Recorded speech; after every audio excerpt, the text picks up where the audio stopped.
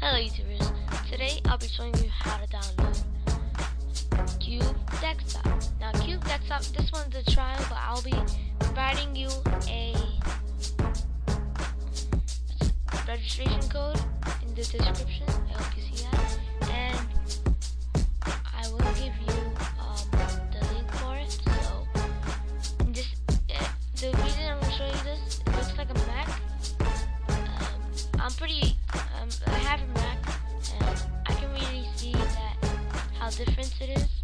Like a window like this kind, and a Mac. I don't have really that much difference, but it looks pretty cool. Alright, so first things first, go to the link I provided in the description. See something like this. You're gonna click start download. You're gonna run it. After you run it, you should go to I saved it, so I'm not gonna do it again. So you have to allow it. Now you should get something on a CubeDesktop 1.3.1 setup wizard. You're gonna press next, agree, and then install it. After you have installed it, you should get something on your desktop, but I put it on my dock, so really easy. And this thing is a cube.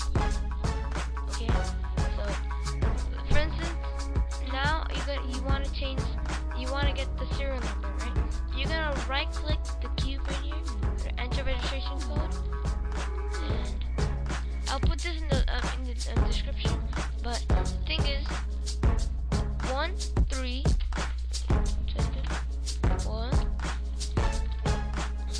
K Q P 5 R C 7 Q 5 T R 6 B 9 T I M T K 0 5 5 1. Now I'll put that in the description, right? And don't get confused with the O and zeros, right?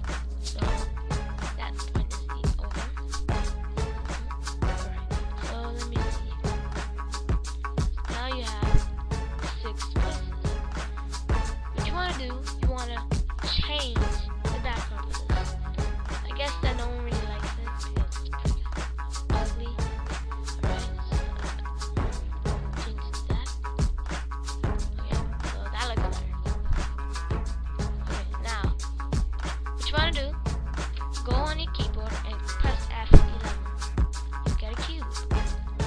Now, isn't that cool? I was pretty amazed when I saw that.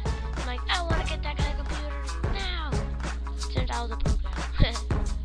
Alright, so it's pretty cool. CubeDesktop 6-inch, you can see through these windows. So let's say you want to get a window on number 2. Oh yeah, by the way, you can't change the background for this part. You can't change the background for this part. And you can only change the background to cube. Well, that's weird. Yeah. So now, let's say you want to open this window. Go to number 2. It's opened. It's opened. Number 3, not open. Number 4, not open. Number 5 is not open. This is good if you wanna, if you have a lot of windows on your on desktop, so you could change it around and all that. So I don't know why do they keep on showing me this. I don't really like that. Okay, no, I don't need that. Press the wrong one. Pick this one. That's my funny one. Alright, so there you have it. How to download CubeDesktop. And please be sure to subscribe, rate, and comment. Thank you for watching. And my name is Production124. Thank you.